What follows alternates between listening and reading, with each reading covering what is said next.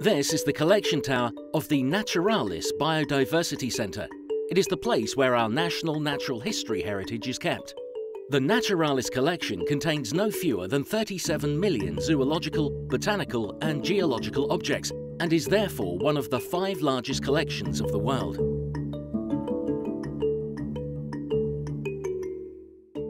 Naturalis is currently digitizing a part of this enormous collection. Access will be offered in this way to the safely stored objects for today's and tomorrow's scientists.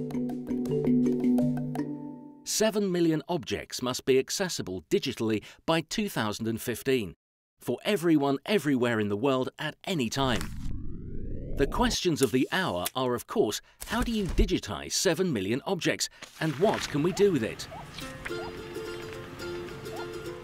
We will take a look at the digitizing of the insect collection that is also called the entomological collection to answer these questions. This is the place where it is done, the Entomology Digitizing System site. Naturalis has a total of 10 of this type of digitizing system sites. Every type of object, after all, requires its own way of digitizing. Currently, 850,000 insects are entering the digital era here at the Entomology Digitizing System site. This is only part of the overall entomological collection. Naturalis has no fewer than 17 million insects overall. The choice has been made to only digitize those parts of the insect collection that are of most importance to science. These are the ones.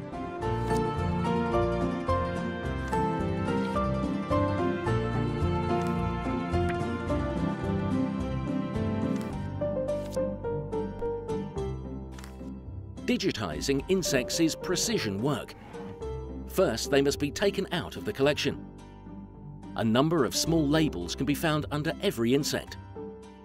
The scientific name, where and when the insect was found, and who found it are specified on these labels. All of this information is entered into a database developed by Naturalis by specially training digitizing employees, the collection registration system. The entered information will next be linked to a unique number that is shown on a label with a barcode. The drawer where the insects are kept is also provided with such a barcode. This ensures that insects can be easily linked to the drawer. When all insects have been entered into the database, the full drawer will be photographed in high resolution. Digitizing this insect drawer is now nearly complete. The cupboard where the drawer can be found is also provided with a barcode. This ensures that the information of every insect is linked to the place where it is found in the collection tower. It is now much easier for the Naturalis' collection administrators and scientists to find objects in the collection. With one push of the button, they can now see whether a species is in the collection, how many there are, and where they can be exactly found in the collection tower. The natural history world is entering a new era with the large-scale digitizing of the collection. An era in which work can take place faster and more accurately, in which collections are linked to each other on a global scale. And the dissemination of knowledge about biodiversity is growing and growing, an era in which more than ever new application options are being created that, until recently, could only be imagined. Naturalis' researchers are currently, for example, already experimenting with bumblebees and other bees by scanning their wings with a camera on a smartphone. The potential for this type of application is huge. A farmer or owner of an orchard could, for example, later see in no time at all which bee species has produced his harvest.